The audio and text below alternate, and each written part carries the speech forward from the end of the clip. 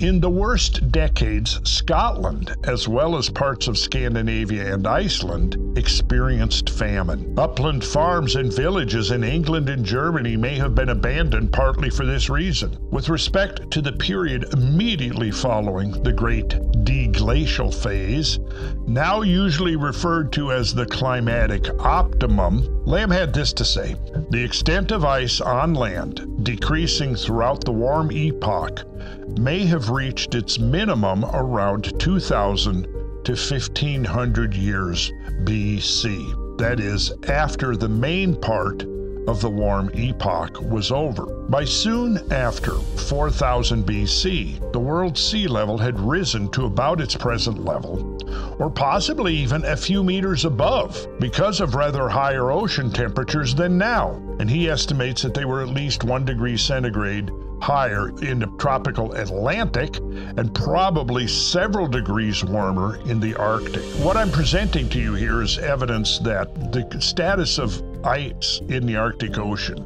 presently, in terms of the mass and volume of the ice, is not unprecedented. There's clearly evidence that exists that shows that the volume and amount of ice in the Arctic Ocean has waxed and waned along with the oscillating climate.